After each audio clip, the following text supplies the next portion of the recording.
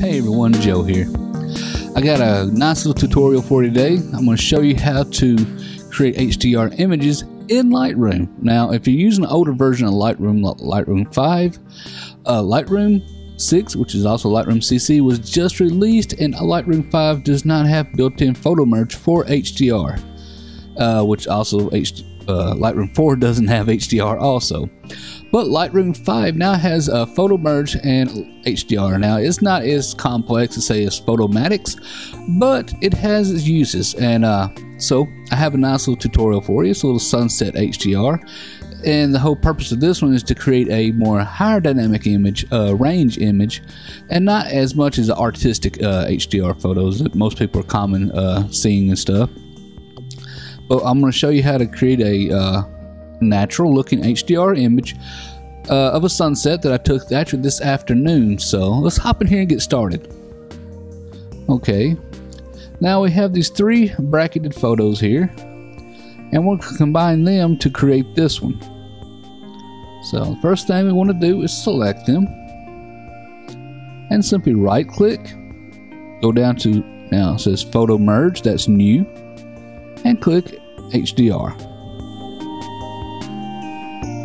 And had to give it create the HDR preview right quick. Now I do recommend have auto align checked. It's optional, but I also recommend have show deghosting overlay.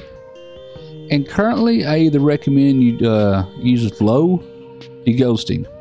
The reason is I've seen some issues with medium and high deghosting that seem to add some noise in the shadow areas, or areas that actually have been deghosted very strongly. And so there's still, this program is kind of in beta stages, even though it's actual release. So hopefully Adobe will get this more refined and tuned out over the next couple releases. So if you're viewing this photo tutorial, and a few months down the road now, and you're wondering what I'm talking about, like I just mentioned, Lightroom 6 is what we're using here. Was just released, about 3 or 4 days ago, so there's still a lot of bugs to be worked out in the program. Okay, let's see if we can't stretch this out here a little bit and take a look at it. Now you can see with the red areas, that's the areas that had the ghosting done. And I'm going to leave it on low. I am not going to check auto tone simply because, well, that's what we do in Lightroom ourselves. And just simply click merge. And then give it a moment, and it's going to create an HDR file for us. Okay, welcome back everyone. That actually took a few moments, so I'm probably sped the video up. Now we see have 1, 3, and 4 here still highlighted, and this number 2 had just appeared. Now Lightroom seems to put it right after the first file. However, if you want to figure out which one is your HDR, because you'll notice 2 and 3 look almost identical. Actually, it's very hard to tell the difference between the two. Number 2 here, well, actually you see it has HDR TAC 2. Well, anytime that photo merge here in Lightroom, actually it makes an HDR photo, it adds the extension, not extension really, just appends the HDR, to the end of the file name. So, but this is the one we want. Of course, if you're trying to figure out which one it is, simply go here in the text and type in HDR, and it looks like it is having trouble. Actually, this is still beta. Okay, well, anyway, I'm not going to mess with that. This is our HDR file. Let's go ahead and get started on this. Now, this one you can see doesn't look much different. What Lightroom is actually doing is what I've been told Lightroom is actually supposed to be doing, is adding all that information from those 3 files into one. So you should be able to extend your dynamic range without running into a lot of noise and stuff. So that's at least the principle behind it. So let's get in here and let's get started editing. Let's go ahead and click on develop.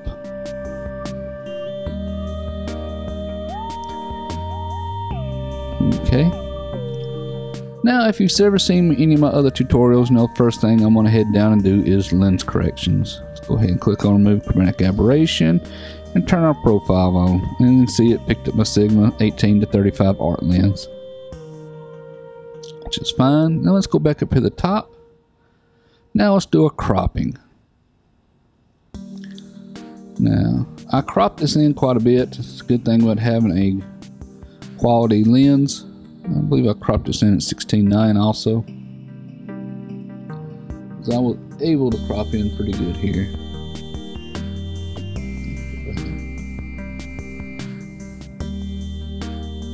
So about right there.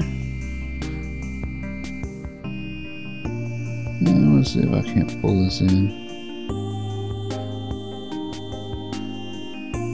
Somewhere right there. Yeah. That looks about right. Pull this up just a little bit. And let's use our angle tool. Now the angle tool is very nice. We can just run across the top edge of the waterline. And let's see. Make sure it gets exactly where I want it. I think it should be.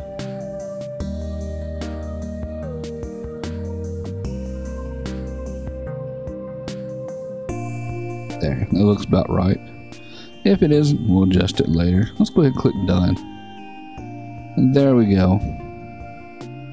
Okay, now that we got the cropping done, I'm going to adjust my white balance. And if we click on auto, you can see it makes it very blue. I don't want it that blue, but it's very yellow and oranges here. I want to kind of a mix of the two. So I'm going to drop this down a little bit. And I think I'm going to put it down to about 3900 or so.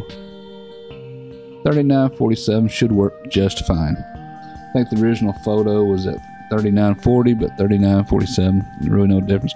I'm going to leave the tint just where it is. Like I said, now what we're trying to do here is make a more realistic looking photo. But I am going to drop the highlights down. Let's bring our shadows up. About right there. Let's bring our white balance up just a little bit. And let's put our blacks down here, so I'm about around -22. Okay. The clarity I'm going to pull up just a little bit here. May have to adjust this again here in a few minutes. Don't want to get too carried away in the vibrance. Not going to touch saturation. However, I go down here, HSL, I want to, which is, hue, saturation, and luminescence. Click on saturation and click a little tool here. Now what I want to do is I want to kind of click in this area and I want to bring her up just a little bit. About right there. Yeah. So I said you can adjust it here. And if you know what you're doing, you can. But I like the little tool because it seems to grab the colors you may not realize were in that particular area, and it really brings them out. And that's about where I want that one.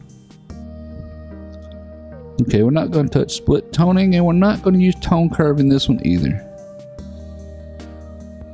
Okay, sharpening. Since we cropped in pretty good, I'm going to bring up the sharpening to about 50, but I am not very fond of fake sharpening. And let's hit our Alt or Option button, depends on what keyboard you're using. And let's mask out a good bit of this. I'm going to keep a lot of the area unmasked out. I'm going to just bring it to about 50 because I still want to make a lot of the clouds very easy to see. Now I'm going to pull up luminance here to about 10, and I'm going to bring up color noise reduction to about 50, 51, just because I've got a lot of darker areas and I don't want any color noise in those areas. Okay, now we'll get that done. Let's get our gradient filter here. We'll start at the top, bring it down. You can hit your shift to keep it even. About right there. Now what I want to do with this one is basically I'm just going to add more contrast. And I want to bring up the shadows a little bit too. I think the contrast I brought up here to about 46. And the shadows I'll bring up about 22. And the reason I brought up the shadows here is because when you bring up the contrast, a lot of this area get darkened down a little bit. So bringing up the shadows kind of helps balance out, but still brings more of the detail out in the image. Now we get done with that one, click done. Now let's grab our circular filter here. Okay, we'll start at the center, bring this out just a little bit. And about right there should work good. Now make sure we have invert mask checked. That way it only works inside the filter here. If you have unchecked, it works on everything outside the circle. Okay, now let's go down here. We're just going to bring up the contrast a little bit more in this little small area, so these clouds around the sun here really stick out some more.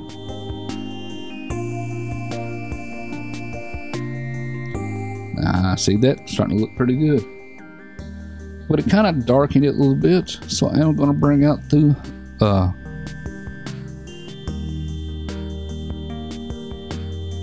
exposure just a little bit. Yeah, that'll work. It's probably a little bit more than I did the last time, but that's enough anyway. And let me see if there's anything else. Oh yes, don't want to forget this.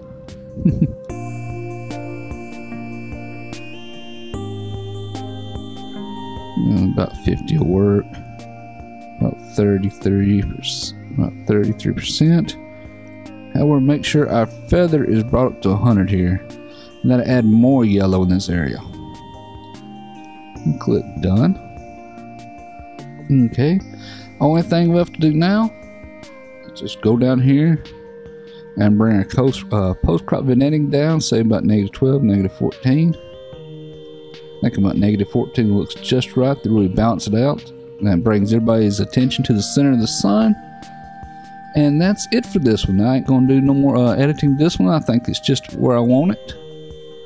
Like I said, the whole purpose was just to bring out more dynamic range with, you know, Lightroom CC or Lightroom 6, whatever you want to call it. Same program, photo merge program. And I want to create a realistic looking photo. So I hope everybody liked this tutorial. If you did, hit the like button down the bottom. If you haven't subscribed yet, please take the time to subscribe. It's free, it's for you.